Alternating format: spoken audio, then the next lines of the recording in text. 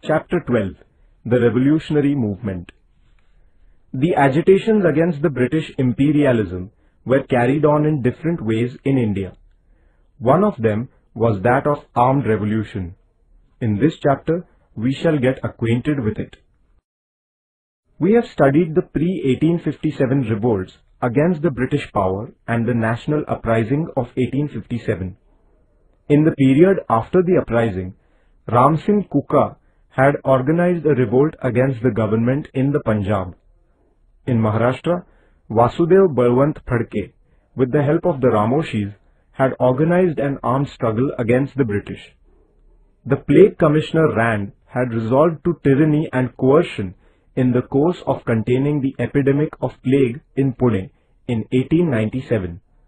The Trapekar brothers shot him dead in revenge. At about the same time, the Munda Adivasis in Bihar also rose against the government in a great revolt. After the partition of Bengal, the anti-British feelings intensified further. Revolutionary movements much wider in scope emerged at a national level in place of local revolts. The youth charged with revolutionary ideas started forming their own secret organizations in different parts of the country. Their main objective was to terrorize the British officers, to paralyze the British administration, to remove the awe and fear of the British government from the minds of the people, and to overthrow the British rule. The revolutionary organizations were particularly active in Mumbai, Bombay, and Bengal provinces. Abhinav Bharat. Swatantraveer Vinayak Damodar Savarkar founded Mitra Mela, a secret organization of the revolutionaries at Nashik in 1900. This organization was renamed as Abhinav Bharat in 1904. Swatantraveer Savarkar went to England for reasons of higher education. From there, he began to send revolutionary literature, pistols, etc. to the members of Abhinav Bharat in India. He wrote an inspiring biography of Joseph Mazzini, the famous Italian revolutionary. He wrote a book entitled The 1857 War of Independence, wherein he stated that the revolt of 1857 was the first Indian War of Independence. The British government came to know about the activities of the Abhinav Bharat organization and arrested Babarao Savarkar. He was sentenced to life imprisonment. In revenge of his punishment, a youth named Anant Lakshman Kanhere shot dead Jackson, the collector of Nashik. The government started arresting all those who were connected with Abhinav Bharat. Linking the Jackson killing with Swatantraveer Savarkar, the government arrested him and initiated legal proceedings against him. The court sentenced him to 50 years of rigorous imprisonment. Revolutionary movement in Bengal. In Bengal, a revolutionary organization called Anushilan Samiti was active.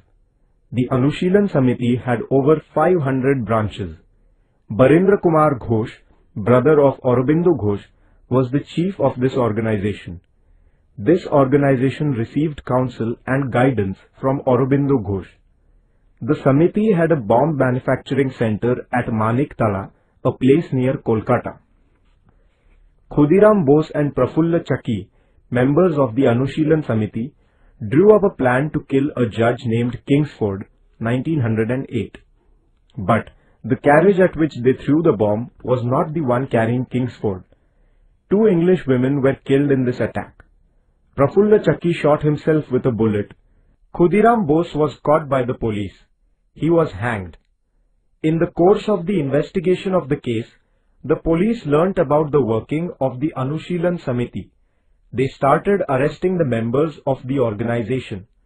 Aurobindo Ghosh too was arrested, but the government was unsuccessful in linking him with the making of bombs, and the court acquitted him. Other members were sentenced to long terms of imprisonments. Rajbihari Bose and Sachindranath Sanyal spread the network of the revolutionary organizations outside Bengal. They set up centers for revolutionary work in the Punjab, Delhi and Uttar Pradesh. In a daring act, a bomb was thrown at the Viceroy Lord Hardinge by Rash Bihari Bose and his associate, but Lord Hardinge escaped unhurt in this attack. Revolutionary work was going on in the Madras province also. The revolutionary Banchi Iyer killed Ash, a British officer. He then shot himself with a bullet and sacrificed his life. India House. The revolutionary work in India received help from Indian revolutionaries abroad.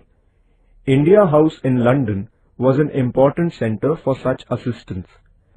Pandit Shamji Krishna Verma, an Indian patriot, had established India House.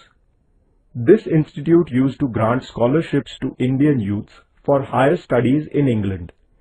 Swatantraveer Savarkar had received such a scholarship. Madam Kama raised the issue of India's independence at the World Socialist Conference held at Stuttgart in Germany. She had unfurled the flag of India in this conference. Another revolutionary connected with India House was Madan Lal Dhingra. He shot dead Curzon Wiley, an English officer. In consequence, Dhingra was hanged. Ghadar movement. The revolutionary activities against the British gained momentum during the First World War. The revolutionaries believed that it would be possible to bring about a change of power in India by taking help from Britain's enemies, and that the Indian soldiers would support them in this effort. Revolutionary organizations were formed with a view to taking advantage of this opportunity. Of these, one of the main organizations was Ghadar. Indians living in America and Canada had established the Ghadar organization. Lala Hardayal, Bhai Paramanand, Dr. Pandurang Sadashiv Khankhoje, and other revolutionaries were the main leaders of the organization. The word Ghadar means revolt. Ghadar was the name of the journal of the organization. Through the columns of this journal, the adverse effects of the British rule in India were explained in detail. It also gave accounts of the daring deeds of the revolutionaries.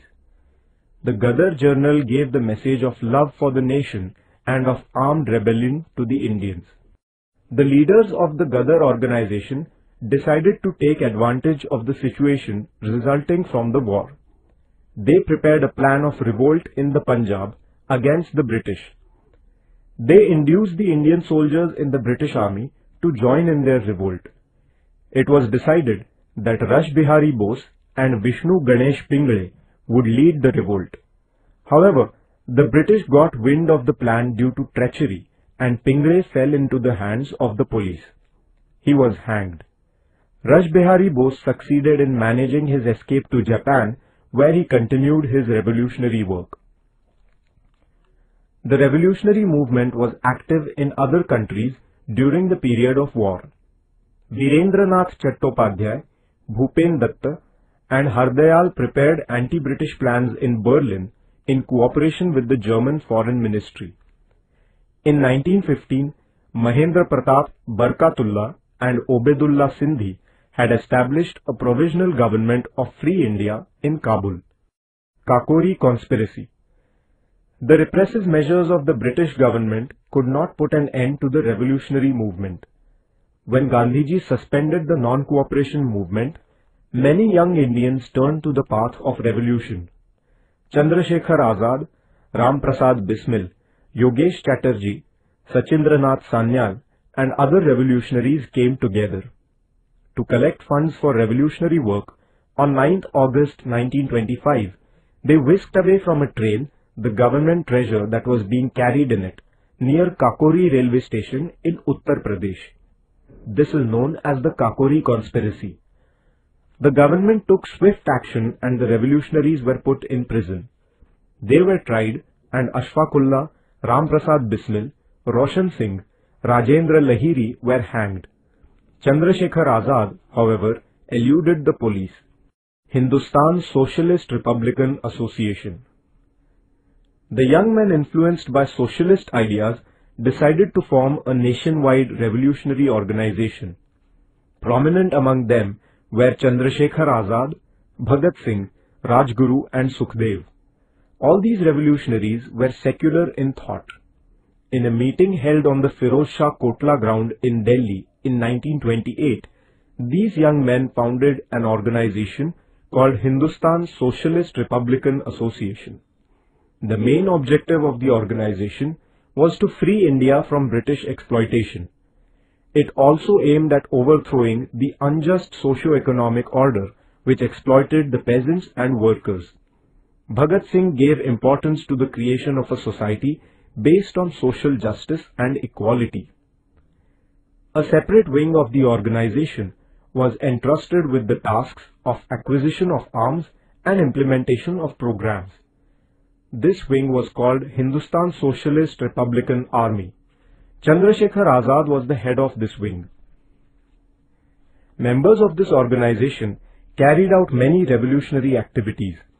Rajguru and Bhagat Singh shot dead an officer named Saunders in order to avenge the death of Lala Lajpat Rai.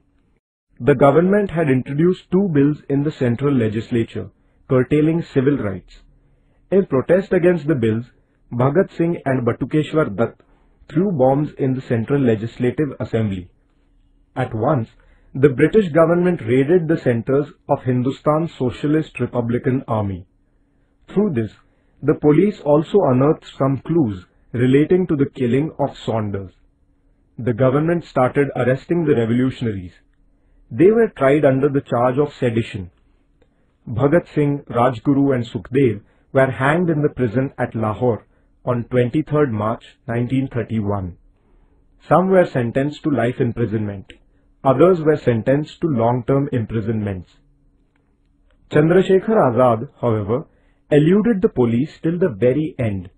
Later, he died in an encounter with the police in Alfred Park in Allahabad. After the death of Chandrasekhar Azad, the revolutionary movement in the provinces of the Punjab, Uttar Pradesh and Bihar began to wane. Chittagong Armory Raid. Surya Sen was the chief of the revolutionary group at Chittagong in Bengal. He had gathered a group of loyal revolutionaries like Anand Singh, Ganesh Ghosh, Kalpana Datta and Preetilata Waddedar. With their help, Surya Sen drew up a plan to raid the government armory at Chittagong. As planned, the revolutionaries seized the arms from 2 armories in Chittagong on 18 April 1930. They destroyed the telephone and telegraph lines and succeeded in paralyzing the communication system. Thereafter, they gave a thrilling fight to the British Army. Surya Sen and some of his associates were captured by the police on 16 February 1933. Surya Sen and 12 of his associates were sentenced to death. Kalpana Datta was sentenced to life imprisonment. Preetilata Waddedar killed herself rather than falling into the hands of the police. The Chittagong revolt gave an impetus to the revolutionary movement in the country. Shanti Ghosh and Suniti Chaudhary, 2 schoolgirls, killed the district judge while Beena Das, a young woman, fired bullets at the governor in the convocation ceremony of Kolkata University. Sardar Udham Singh killed Michael O'Dwyer in England in 1940. The revolutionary movement has made an important contribution to India's freedom struggle. The revolutionaries displayed daring and determination in their fight against the British power. Their love for the nation and their attitude of sacrifice were indeed incomparable. Their sacrifice has always been a source of inspiration to Indians.